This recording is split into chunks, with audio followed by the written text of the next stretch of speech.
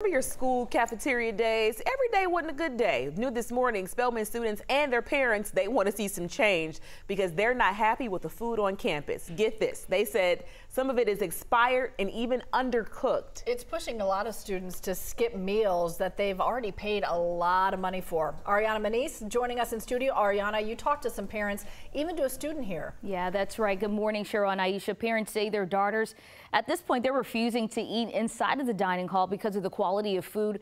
And one student tells me that they're spending thousands on this meal plan that they're not even using. Now, a group of Spelman parents, they sent this letter to the college's new president, Dr. Helene Gill.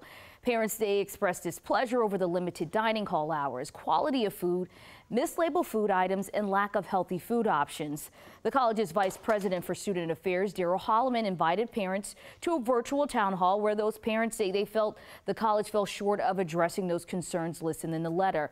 11 Alive, we received a statement from Holloman, which says that we have and will continue to provide students with a positive and healthy and wellness experience at Spelman College, which includes dining.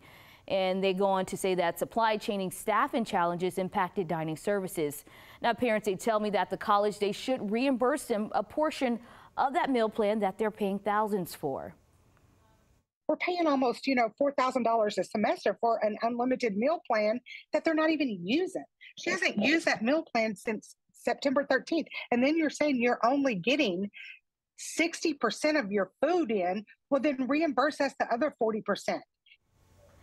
As far as an immediate solution, parents say they have asked the college to allow students to keep refrigerators in their dorm rooms. As of right now, they're only allowed to have a community refrigerator. Meanwhile, now we reached out to Airmark, which is Spelman College's food vendor, about those parents' concerns, and we're waiting to hear back. Back to you. Ariana, thank you.